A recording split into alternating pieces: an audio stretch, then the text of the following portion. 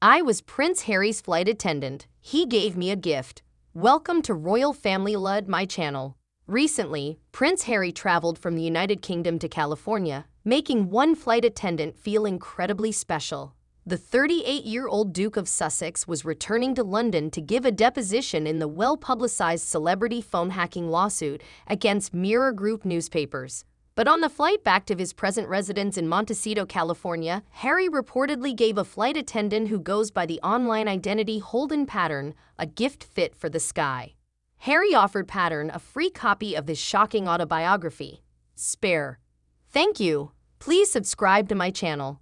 According to reports, Pattern recently posted on social media about meeting Harry on their American Airlines journey. The book was discovered by the steward in my luggage that a passenger gave to me.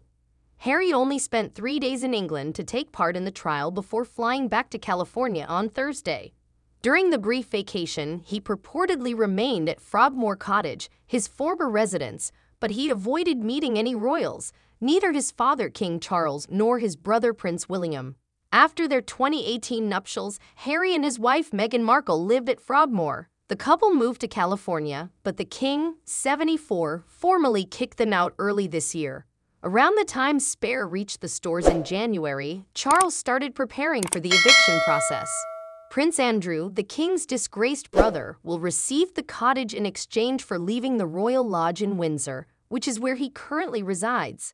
Since the early 2000s, the Duke of York, 63, and his ex-wife Sarah Ferguson have shared the $37 million home. Despite Charles' best efforts since April, Andrew is currently refusing to budge from his 30-room mansion. The decision as to whether Andrew leaves the house, however, does not truly rest with the former Prince of Wales. Andrew may also be compelled to leave the area by the UK's Chancellor of the Exchequer. The Chief Finance Minister in the Parliament is in charge of deciding how much money the government will spend and how much it will tax.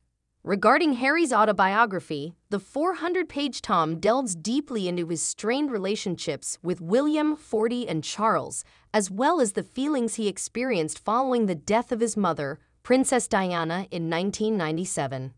In addition, Harry addressed the controversy over his 2005 Nazi outfit, referred to the Duke of Cambrige as his arch-nemesis, and asserted that William had once physically assaulted him during a dispute about Markle 41. Publisher Penguin Random House reportedly paid Harry $20 million, and it's possible that he may soon sell the picture rights to his novel.